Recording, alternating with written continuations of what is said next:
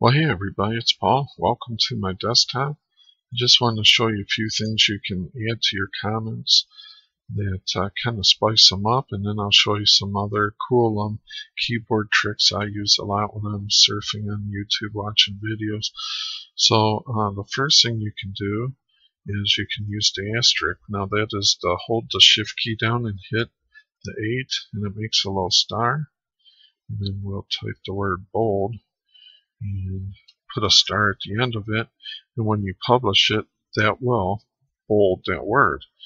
Now another one you can do is this is called the underscore. It's shift the minus key, and then it will slant the word. They call that italics type text, and then we do it again, so it's underscore at the beginning and the end of the word. And then this is like the strike through, they call it. If you say something and then it's kind of like sorry not sorry type of thing. So you say it, you want the person to see you say it, but you crossed it out or what have you. That's called strike through. So we'll just use say hello, and for that it's just a minus sign without the shift. So just a minus sign, hello, minus sign. And when you publish or hit the comment and publishes them, it'll have all these effects.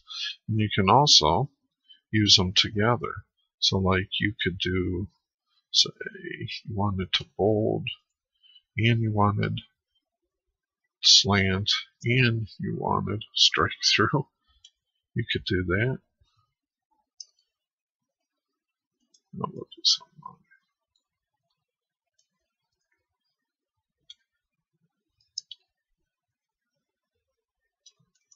I think we got everything in there, so we'll try it out. Yep, so you see here it bolded. That's with the asterisk, the shift the 8 key. Then the slant, that's with the underscore. Then the hello, the cross out. Strike through, that's with the minus signs, and then everything. It bolds it, slants it, and strikes through it. So I thought that's kind of cool. Now, here's my video, and say we're playing the video, and say we want to mute my voice.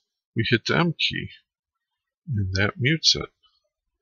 Now, let's say we want to go back because we just we got to see more of that smile and that gorgeous face, and we want to go back just a little. You can hit J, and that takes you right back a little bit in the video.